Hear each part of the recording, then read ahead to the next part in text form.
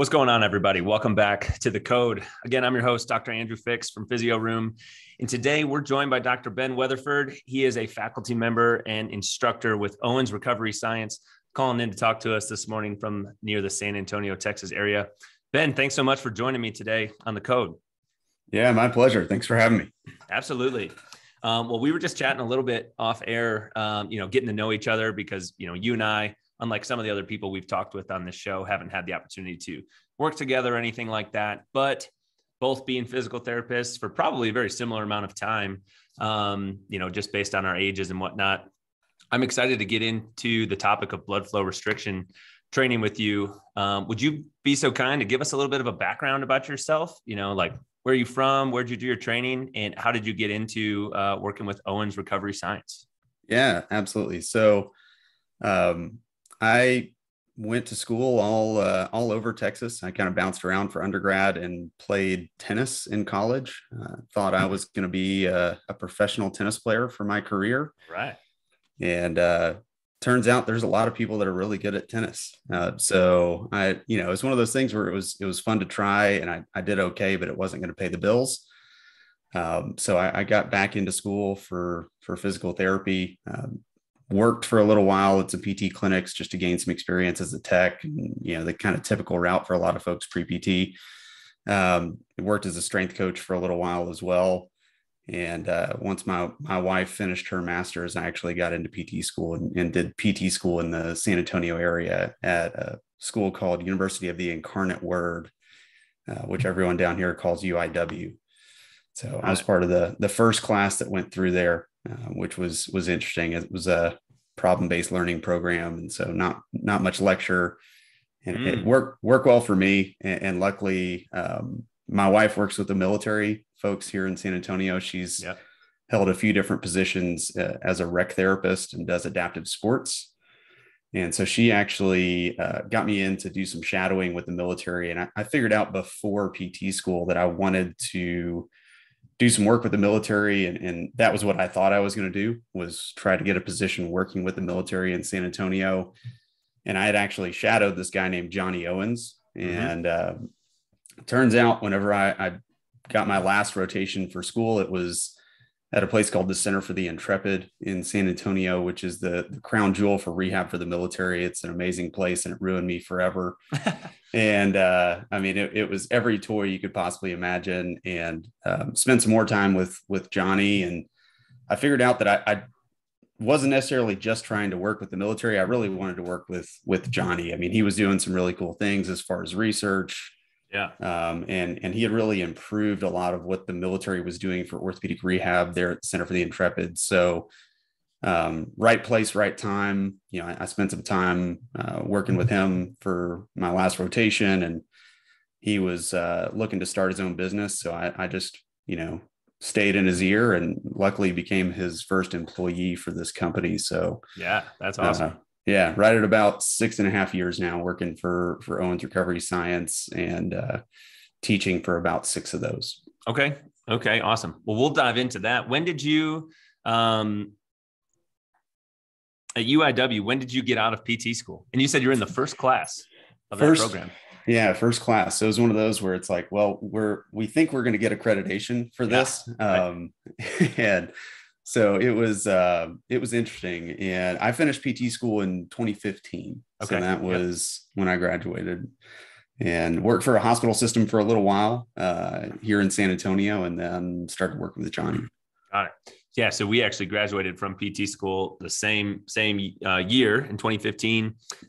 So you said it's been like 6.5 years that you've been working for Owens Recovery Science. When did Johnny start the company? Like, how long has ORS been established? It's probably right at 7 years. Okay. So Johnny started doing some teaching on his own, before he hired me. I think he wanted to make sure it was a model that he could really sustain. Yeah. And so he had started teaching some courses mainly for professional sports teams once he, got out of working with the military. And so that was really a cool thing to see the, branch out from military to basically going directly to professional sports. as far as a target audience. And I think that really helped grow what we do now with the education. So, yeah. And, part of that through probably your guys' education platform and course offerings is how we wound up getting connected. So we have one of the Owens Delphi blood flow restriction units in our clinic here that I'm sitting in, and our owner of Physio Room, his name is Chris. I believe he actually went through one of your guys' courses at some point in time. And I think that's how we ended up getting one of the devices. And, we have the opportunity to use it. But it's so interesting hearing you talk about, the professional sports side, the military side. So often there are a lot more, tools at the disposal of the providers in those settings than what most normal people, right? Everyday people have access to. And slowly we're starting to see some of those things become a little bit more readily available. This being one of those things. Right. Yeah, that was definitely an experience with the military that, it was, obviously the funding was good, and just the ability to do things that the average outpatient clinician can't. You have less constraints because you're not fighting for insurance reimbursements. You kind of do what you need to do to get people back to function, and everyone's paid for because they're property of the government. So it's, do you need 5 days a week? Do you need 3 days a week? Once a week? It's basically whatever that needed to look like for the individual. And that was a really cool thing. Plus it was interdisciplinary the way it potentially could be in an ideal world where the funding didn't matter as much. Yep. So it was definitely cool to see that. And then going to work for a hospital-based system here for a little while, it kind of showed me that I didn't necessarily want to do that long-term. So it's like night and day, like the experience from both the employee or provider side in some of these different settings, as well as from the client or patient side of things.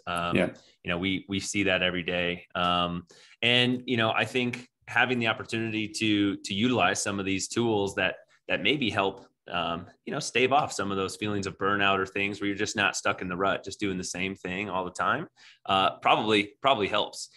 So when would you say was it while you were shadowing with Johnny when you had your first experience like utilizing blood flow restriction? Absolutely. Yeah. As an intern, it really, I don't remember doing it whenever I shadowed Johnny before PT school, although I know they were utilizing it then. Yeah. I was only there for probably 3 days. And so the exposure was, it was really fascinating. I mean, at that time it was kind of height of blast trauma coming back from OIF and OEF. So the population there was very different than anything I had seen anywhere else. And so, whenever I was interning with Johnny, I really got exposed to BFR because it was more of a staple at that point in time as far as what they were using just to try and figure out how do we regain strength after some of these injuries that are not the typical orthopedic post-op patients. And they have fun messing with interns a little bit whenever we're playing around with something like blood flow restrictions. So first exercise I ever tried was a knee extension exercise, a little pin selected knee extension. And I was glorified meathead in PT school. So it was something around 20 to 30 pounds where I was like, oh yeah, no big deal, single leg, no problem. And then they put the tourniquet on me, and it was a different experience. It was complete failure in the third set, and so that really piqued my interest in something like blood flow restriction to see how different of an exercise experience it was. Yeah. It's like it's almost hard to explain to someone what it feels like if they've not tried it before, or if you've not tried it. Like, it's almost impossible to explain truly what it feels like. Okay, so for everybody listening to this, could you just give us kind of like a base level of knowledge, understanding of like what is BFR? How does it work, and how does it get utilized? Absolutely. So blood flow restriction, or BFR, from the simplest stance, is a strategy for exercise to try to replicate what happens when we lift heavy or do high intensity. So that's our gold standard for making muscle adapt, is to move really fast or lift really heavy and try to go to failure. And that's really what we know is effective for muscle. So if you do that, you get these, shifts in oxygen availability. If you lift heavy, your muscle contracts hard enough where we limit or completely restrict blood flow in the limbs that are exercising. And so we start to see this buildup of metabolites, or this acidity, this lactate and hydrogen that we feel that big bad burn with exercise, part of exercise that we all know and hate. And that seems to be a big part of what tells your brain that, okay, we're under significant stress. We need to adapt to this. So in rehab, the exercises that we're able to do a lot of times don't create that same kind of response. A lot of times we're left with low intensity exercise because people are in pain, they have post-surgical precautions, whatever that might be. And so we apply a tourniquet to a limb, and we try to go proximal on the limb because that seems to be the best place to put it. And it's all plumbing. So if you restrict it on the proximal part close to the hip or close to the shoulder, it's restricted everywhere else. And if you restrict blood flow, it looks like we can do a much lower intensity of exercise and get a response that's somewhat similar to lifting heavy. So it's basically just lowering the threshold of how much weight you have to lift to make it seem like you're doing something really heavy. Yeah. I love the way that you kind of laid that out, because when I get asked by a client or someone else, that's virtually exactly what I say too. Like, this is a way that we can try to simulate the effects of higher intensity exercise while doing lower intensity exercise, but we're using the tourniquet system to try to create that same type of effect. And just like Ben said, trying to place that proximal on the limb or closer to the body as opposed to closer to the hand or to the foot, seems to be the most effective. So, now this got created, or the studies that you were talking about were more in people injured from like blast injuries, having true like full limb injuries. And isn't that how like some of the early studies of BFR came to be and saw that it was being successful? It really goes back a lot further than that. Yeah, so okay. A lot of the stories that I hear told about where BFR gets its start, there's a really interesting marketing story that a company called Katsu uses, and Katsu's been around for a while in the BFR world. They've been putting out research since the late 80s, early 90s, as far as I know.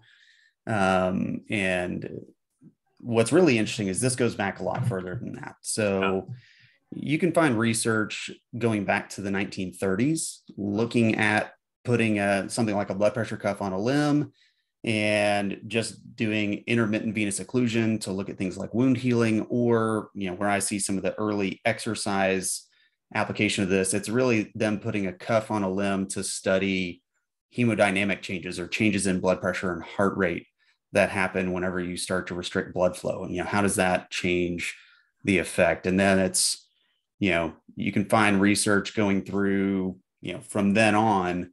There's a little bit of a gap, from that kind of 1930s timeframe until, you get more BFR stuff in the 80s, starting to see, outcomes that are improved with exercise. And it's mainly physiology-based research. So healthy people, right, that they're just looking at, what does this do? Does this replicate lifting heavy?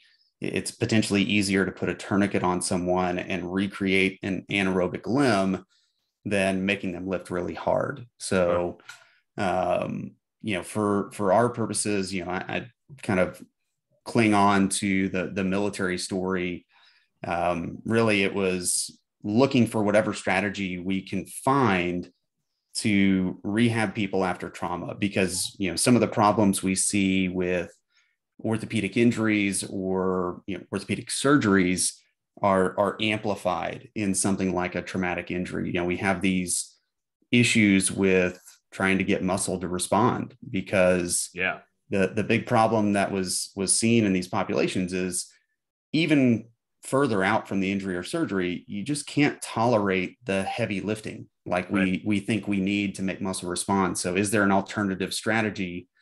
And, luckily there was some good research that this blood flow restriction idea looks pretty darn effective for lightweight exercise. And that's really what we have available a lot of times in a rehab setting. So, Yeah, not every clinic is set up like our, well, I should say not every clinic. Most clinics are not set up like the one that I'm fortunate to be a part of here at Physio Room, where we've got squat racks and barbells and tons of plates. And we have not come across a client yet that we don't have enough weight for, if we want to load them up. But that's not how most settings are. The world that I came from, we did have a cable column machine that went up to, I think the stack was 200 pounds on each side, one of those like Life Fitness brands. But in terms of like free weight that wasn't attached to the cable machine, I think the heaviest we had was 25-pound dumbbells. And we had the set of ankle weights that go to 10 pounds, the little colorful TheraBand and all this stuff, like not enough to truly create load to a tissue. And we see people doing a lot of clamshells and things laying on their side on the table. Like that is supposed to strengthen to the point where their leg is going to be able to support their pelvis and stuff while they're up walking around on a 200-pound adult body. So, we just can't simulate some of that stuff. But, you could hop on the internet, right? And you could type in blood flow restriction or blood BFR cuffs or something like that. And you're going to find a lot of different options of things, all the way from, one electronic devices like the one that we have in the office, all the way to just like straight up Velcro straps or bands or things that you can just like put on and just kind of guesstimate how tight is this. And a lot of times, I'll see people just in the gym, like some guys, maybe they're training for a bodybuilding show or something, and they're strapping BFR cuffs on and they're doing their curls. So will you kind of like explain to us, like if someone was going to, because they're readily available, if someone was going to maybe on their own, own decision, not in a physical therapy clinic or something, utilize a tool like this, what is a way that they can go about that safely and, avoid doing something detrimental to themselves and causing any harm? Yeah. So I get that question a lot. And for me, it's something that trying to approach it from a scientific standpoint, it really looks like, from the research that I've come across and from the recommendations that are put out in medical settings, the best way to approach restricting blood flow on a limb is, first off, to start with something that is wider, right? So if we're looking at a cuff that's made for putting on a limb, the wider the cuff, typically the lower the pressure you can use to restrict blood flow. So as you start getting into things that are more narrow, you need a higher pressure. And then you're creating this higher pressure in a smaller surface area. So you're increasing the way that pressure is translated to the soft tissue underneath it. So typically the wider the cuff, the lower the pressure you can use. And it really looks like lower pressures are likely going to be safer for the soft tissue. And that's the biggest concern that seems to be there, is what's happening to the soft tissue underneath the cuff. You look at the old, not really that old, but you look at tourniquet literature and the risks that are there. There were risks for things like nerve palsies and nerve-related injuries from too high of a pressure that was there for too long. So wider cuffs, lower pressure, shorter doses of cuff pressure seem to be kind of the best way to avoid any soft tissue-based injuries. There's research out there on trying to estimate cuff pressure with a rating system, something like a 0 to 10 scale on pressure. And there's been some research to suggest that can be effective. And I think it probably can be effective, but it doesn't seem to be that accurate. It's not something that we can really reproduce in a consistent way, because the way people perceive tightness is going to change based on their experience with it. The more frequently you do it, probably the lower you will rate the relative tightness, because it's not so awkward to have a cuff on your limb anymore. Yeah, it seems very subjective and hard to like mass produce this over a large scale. Right. And so, off air, you had mentioned something that I think some groups are starting to turn to, which is using something computerized and having an accurate application of cuff pressure while someone is in a clinical setting, if you can, and then saying, okay, here's kind of what this should feel like. Maybe you can try and recreate this in some fashion on your own based on what this felt like to you. And maybe that's a better way to go about, applying the pressure than just saying, okay, we'll try and shoot for a 7 out of 10 on tightness or something along those lines. I think the best way would be to measure some sort of occlusion pressure if you can, which I don't know that many people are going to do that at home. Doing a little Doppler based measurement on themselves if they have the ability or the training to do a Doppler and do it relatively accurately. It does get kind of awkward if you have a hand pump cuff to try and be, working a little sphygmomanometer bulb and working a Doppler on your own. Yep. So yeah, I mean, I think what's really cool is in the literature, it looks like there's a broad range of things that can be effective. There's research with arbitrary pressures applied to everyone in the study. And that's been effective for making muscle bigger and stronger or improving endurance-based outcomes.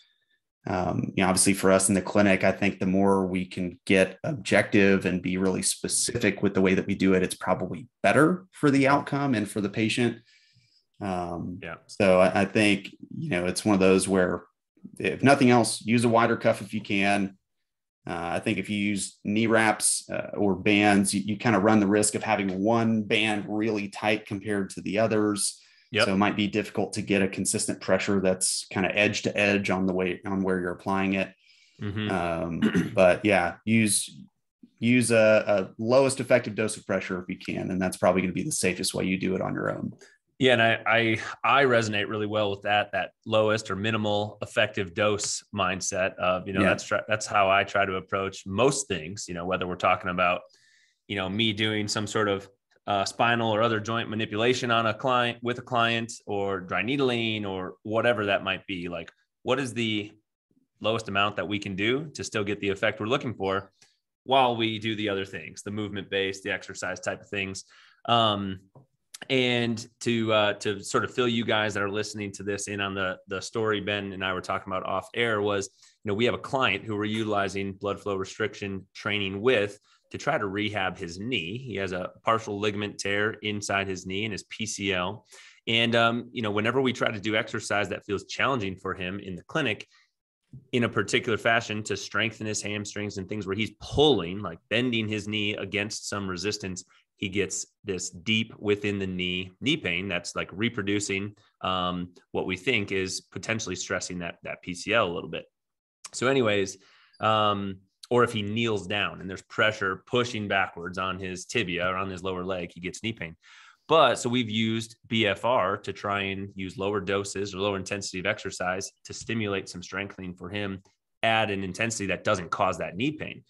But I was a little hesitant to just send him home, not being someone who has like a really good routine of exercise. He just goes to work, comes home. He has a very busy work life, but he doesn't spend a lot of time in the gym. So just like, Ben was saying, his ability to self-rate, like, how tight is this pressure? He hasn't had much experience with that. So what I encouraged him to do was come over to our other clinic location where we have a blood flow restriction unit that's, electronic and can measure the pressure. It has nice wide cuffs, like Ben was just saying, and try to just feel and estimate like, okay, how tight is this? How tight does the machine say this pressure should be? And try to simulate that at home with the bands that we encourage he buy that are more, elastic wrapping type of bands rather than like a Velcro strap. Very easy to take off in the event he starts feeling like it's too tight. He can pop it right off. But try to simulate that to the pressure he felt in the clinic. And then if he feels like he's, struggling with that, well, then we'll get him back in the clinic and do another session in here. But so far that seems to be going well. Like with most things, I think it's awesome that you said so far in the research, it pretty much shows, there's a lot of different ranges that seem to be effective. Well, and that to me just sounds like most exercise. There's a lot of different forms of exercise that people do that are effective for helping people get more endurant, stronger, faster, build muscle. I mean, whether we're talking about high rep ranges, low rep ranges with heavier weights, CrossFit, other high intensity stuff. I mean, there's a lot of ways we could go about accomplishing our goals. And I think it's cool that the BFR research kind of shows the same thing, that consistency is going to win out over the most important way to do it. Yeah, and I think we see things with BFR that are just very consistent with exercise prescription, Mm-hmm. right? I mean, the dose necessary depends on the individual. What is their training history? If they're a lesser trained individual, then you can probably get away with an even lower intensity and a lower cuff pressure because any stimulus is going to be significant for them. And that's where, there also from the literature seems to be a trade-off in how much pressure you need from the cuff and how much intensity you need from the exercise. The lower the exercise intensity, the more important a specific cuff pressure probably becomes, right? Mm-hmm. Because we're relying on the blood flow restriction to give us something impactful as far as a stimulus. But as exercise intensity picks up, then you're really getting more of the effect that the cuff would give you anyway, because your muscle is creating more of the response for you. So, if for the at-home use, I think it's probably, better to say, I'd rather see you undershoot the cuff pressure a little bit and increase your exercise intensity a little, as opposed to trying to get a really high cuff pressure when you're on your own at home. So that makes sense. Just knowing that that's there, and really, it's at the end of the day, it's resistance exercise for the most part. We do endurance-based exercise with this, but resistance exercise is what's done most commonly. Yeah. And, we're still looking for similar endpoints to what we get with traditional resistance exercise. We're trying to see that you have, some sort of adequate loading. The lower the load, the higher the volume of reps probably needs to be, and if we're going down that really low load, the high volume of reps and a long time under tension, just like we get with traditional exercise, seems to be important. And trying to get towards something that looks like a fatigue or failure-based response with that exercise is still where we need to be, just like traditional resistance exercise. So those things don't really change here. Yeah, I've been trying to sprinkle in a little bit of BFR into the early sets of my training days. So like, for example, I'm dealing with a pretty chronic case personally of Achilles tendinopathy with actually a small grade tear in my Achilles as well. And I've been trying to incorporate some BFR, not only with, calf and Achilles strengthening, but just all the rest of my lower extremity work, my leg work. So we were squatting yesterday and we were doing some Bulgarian split squats and with the barbell and some heavy unilateral single leg RDLs. So during my early, not warm up sets, but I think we did 3 working sets. So during the first 2, I had some BFR going on my upper thigh while I'm working at, weights that aren't my peak challenge. And then as I get to the heavier weights, I strip those off because I'm creating the intensity with the load rather than with the BFR. And that seems to be going well. I, not necessarily in that exercise feeling much in my Achilles, but just feeling a higher working demand of all the muscles in my legs while I'm utilizing it. So that's been kind of my own personal experience lately, which is, pretty much the bulk of my BFR experience as the one using it. When you're teaching classes, Ben, and you're getting, questions from people attending, or you're teaching them techniques and ways to use it, what are some of the most common conditions that you guys talk about BFR being used for in the clinical setting? I know the answer is probably pretty broad, but if you had to narrow it down to some of the most common ones, what do you normally end up talking about? Yeah, I mean, I think the easy place for us to go and the low hanging fruit with this is going to be the orthopedic patient. That's where I've seen it used the most commonly. That's where I think the most research is being done. So you look at things like ACL reconstructions, you look at the, arthroscopic surgeries, you look at things like now we're starting to see a little bit more geared toward the total joint surgeries. And I think that's an easy place to justify the use. Yeah. And the way I typically talk about it is, just like you're saying, it's really broad. I mean, I think we initially kind of were pigeonholed a little bit to say this is for the young, healthy, orthopedic patient. And I think that's a great place to use it, but I think it could be used on a very broad scale. I think almost anyone where exercise is appropriate without significant precautions, then BFR could potentially be used. And it's really a tool to be used as you need it if you can't get an adequate exercise intensity otherwise. And so that's the easiest place to say this makes some sense. Mm-hmm. Then, there may be some other potential for this to be used from a periodization standpoint. Like you were saying, if you've got kind of a chronic injury, then I think this is being used a lot for that. And then the question is, do you do it at the beginning, like you were, using it on yourself? Or I could also see it being at the end of the session as well, as a way to get muscle failure. And there's some really cool research now that's looking at the potential for something like BFR to be used for an analgesic response. And so if you have something like a tendinopathy that is reactive and it hurts to try and get the loading that we know we'd like to see, then maybe BFR becomes another effective strategy to say, well, maybe this can be used to create an analgesic response. Maybe this creates a window of opportunity to then go and do a little bit more loading without creating more of the pain response that we're used to getting. Yeah. And that's my whole thought process right there with my own leg is, I think I can pretty much tolerate from a pain standpoint, the load that's probably necessary to generate the tendon changes that we need. I don't get a ton of pain with loading, except for when speed is involved with my Achilles, jumping and running related tasks. I can do those things. There's just a little bit of pain. And I'm a little bit, mentally just like a little concerned about tearing it, since there is a small tear there, but I can do that stuff.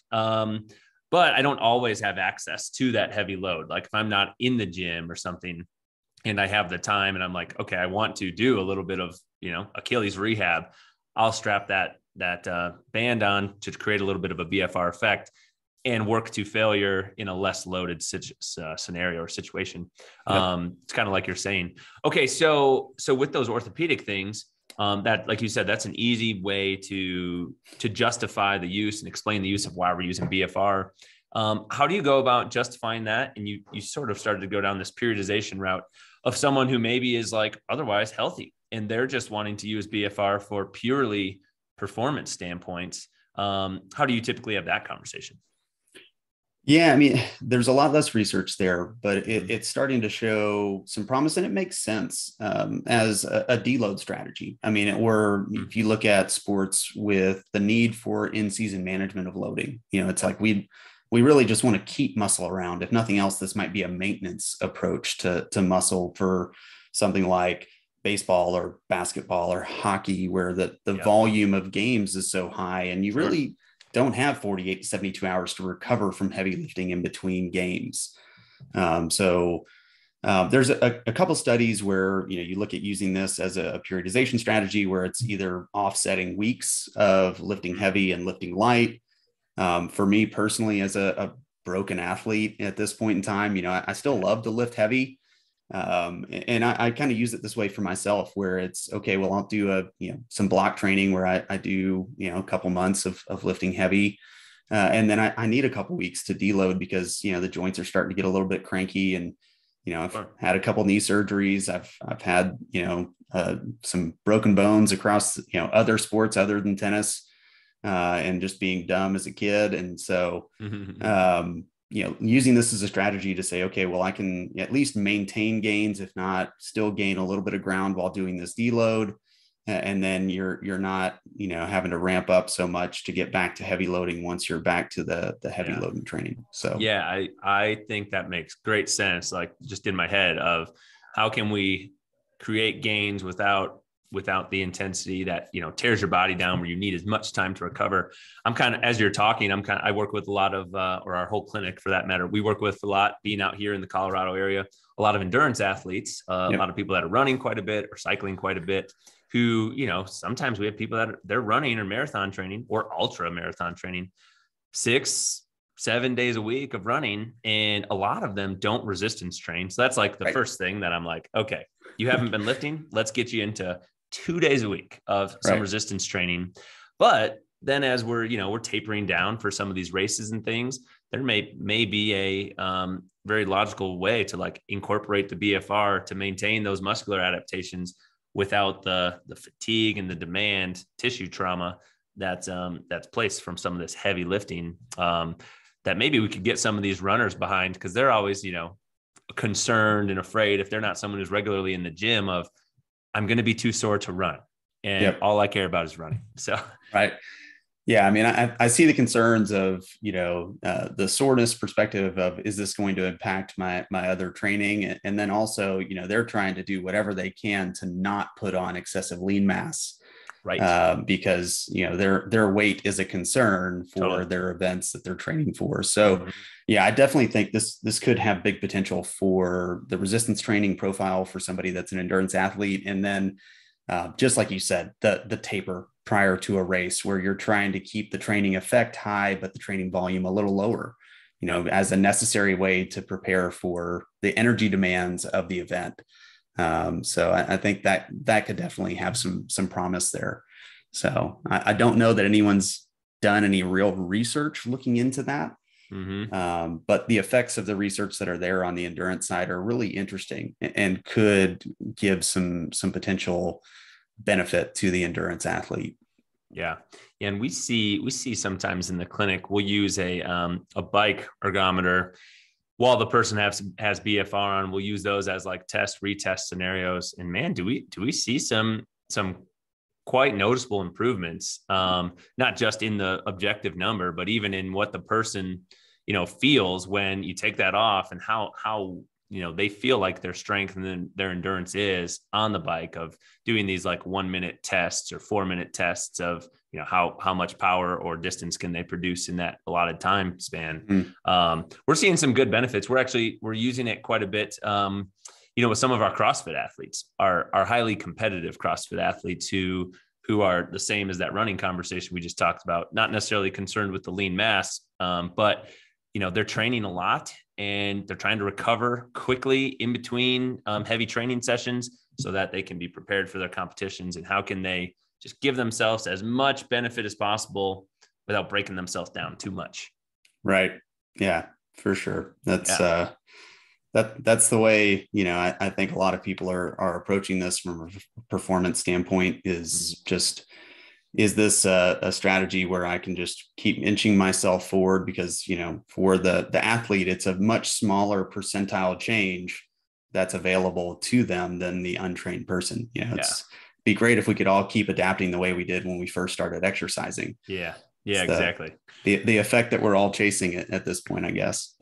It's like the carbon shoe thing, right? It's like those make such little changes. You can make so much bigger percentage of change through a lot of other things besides going and buying the $200 or $300 pair of carbon running shoes. Well, this has been great, Ben.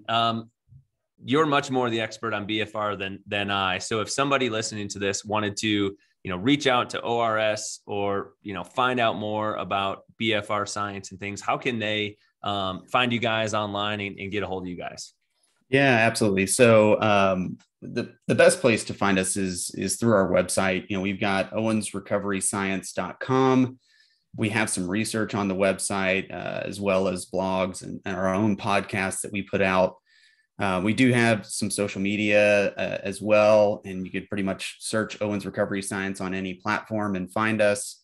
Got to give a shout out to Kyle that manages all of our social media. He keeps us as relevant as we are on those platforms, and so he does a great job of putting some good stuff out there. And yeah, I mean, if you end up reaching out, you're welcome to submit a contact through our website, and we'll happily share more information if we have anything that's relevant to your questions. Awesome. Well, all you guys that tuned in to listen to this episode of The Code with Dr. Ben Weatherford with Owens Recovery Science, thank you for your time. Ben, thank you for your time. And we'll put all that information that Ben just laid out in the show notes so that you guys can find it and you can find out any of the BFR information you want online. Hope you guys have an awesome rest of your day, and we'll catch you next time on The Code. Thank you so much. See you, Ben. Yeah. See you.